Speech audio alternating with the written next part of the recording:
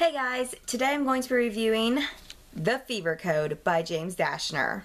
The Fever Code is actually the second prequel that James Dashner has written for his Maze Runner series. And this is definitely my favorite of the two. I want to start off by saying that this is a spoiler-free review. The book follows Thomas's life after he's been taken by Wicked. We get to see what Wicked was like through his eyes before and after the maze trials begin. We also learn how involved Thomas actually was in the construction of the maze.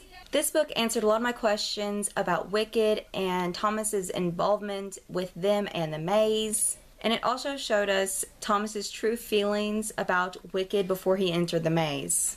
But it also raised a couple more questions for me about Teresa and Ares, but mainly Teresa.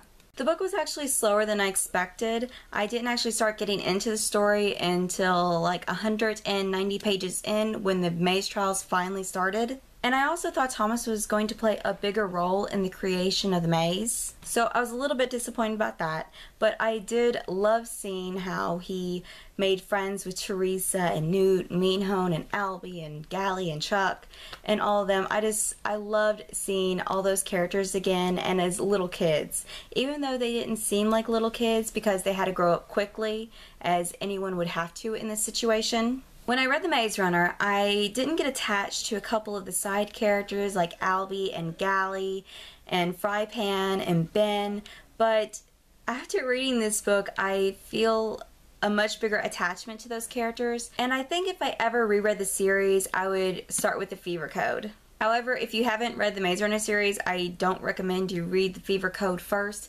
because it does contain some mild spoilers.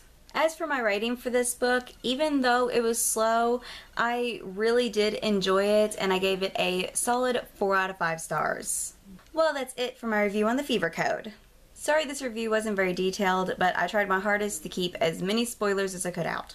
Before I end this video, if you guys don't know, there is a Crack the Fever Code competition type thing going on Twitter, where you have to have the UK edition, which I'm very sad about.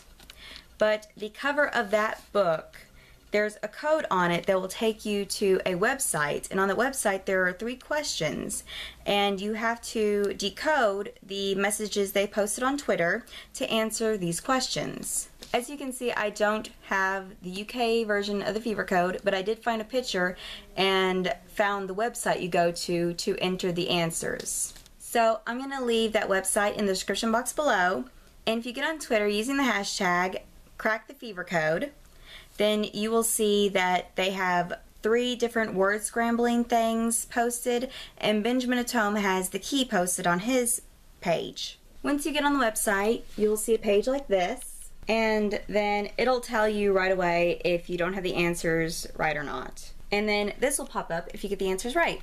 So it'll take you to like an exclusive little short story type thing that James Dashner wrote about Ben. As far as I know, that's the only short story that's been released. I'm not sure if more are going to be released or not. And I haven't read it yet. I plan to as soon as I finish this video. As far as I know, you only needed the UK edition to find the website. You shouldn't have any problem solving these little codes. So if you guys are just up for the challenge, or if you actually want to learn more about the Fever Code, like I said, the website is going to be down in the description box below. Thank you guys for watching, and I'll see you next time. Bye!